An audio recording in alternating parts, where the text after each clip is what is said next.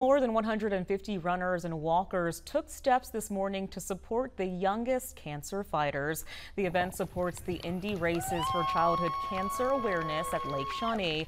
Now, people could choose a 1-mile, 5K, or 10K route, or they could even run the full 6.8-mile path around the lake. Sterling and Myrna Scales founded the Indy Races in honor of their youngest son, Elliot Indy Scales, who survived a form of kidney cancer. Now, 13's Melissa Bruner and Doug Brown were among those supporting the cause.